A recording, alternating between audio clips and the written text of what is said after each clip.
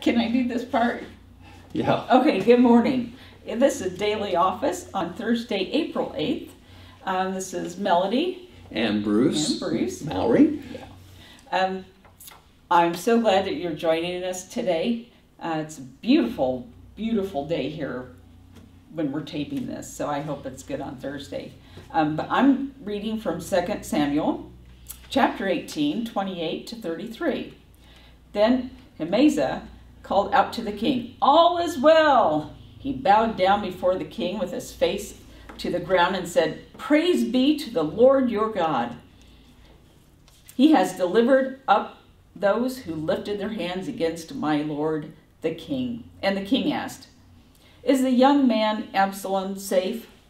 Ahimaazah answered, "I saw great confusion just as Joab was about to send the king's servant and me, your servant, but I don't know what it was." The king said, "Stand aside and wait here." So he stepped aside and stood there. Then the Cushite arrived and said, "My lord the king, hear the good news. The Lord has vindicated you today by delivering you from the hand of all who rose up against you."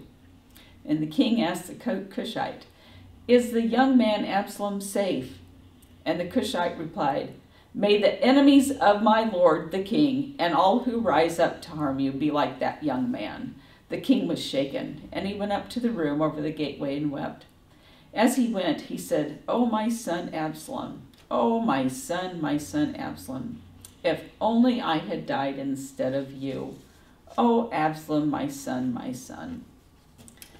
This is the word of God for the people of God, and everybody says, Thanks be to God. What a conflict. Yeah, and it's sad. And one thing that I get from this scripture,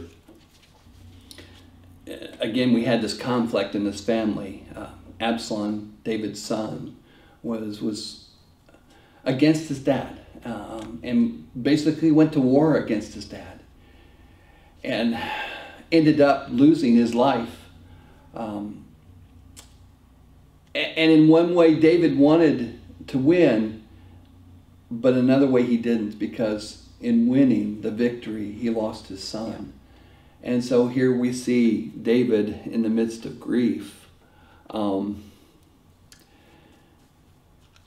a lot of what happened started many years ago in some wrong choices that David had made in his life.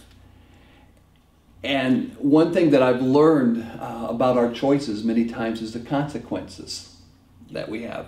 We have to think about the consequences of what we do and where it might end up, what might be the result of those consequences.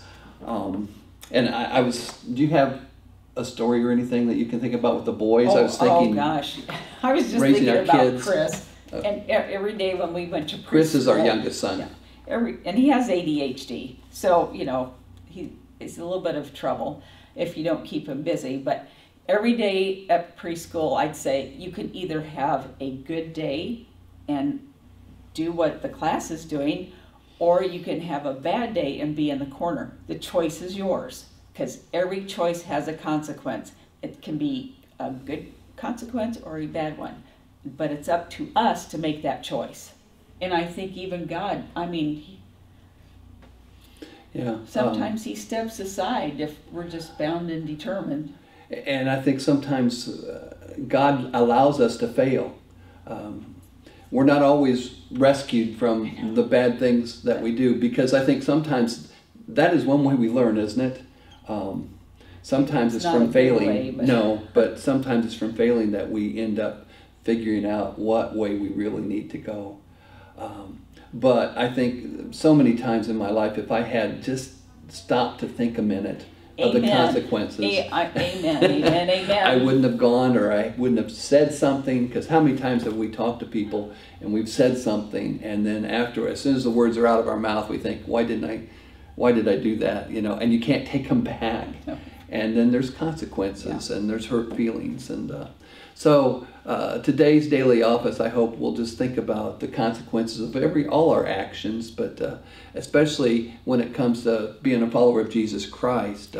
What is the results that we want? We want the results of love and and kindness and justice and those things to be the result of our actions.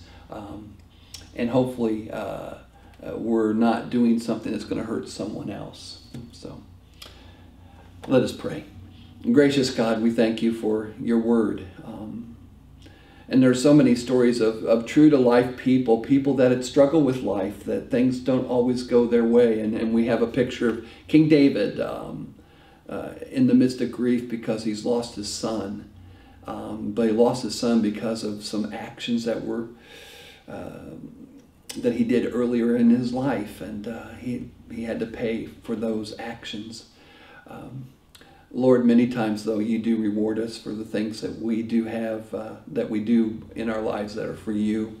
And I just think of all the friends and all the special people in my life that show love and kindness to others, and how that feels when we do that, Lord.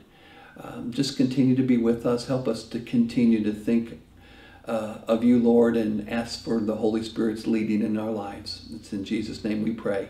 Amen. Amen. See you later, alligator.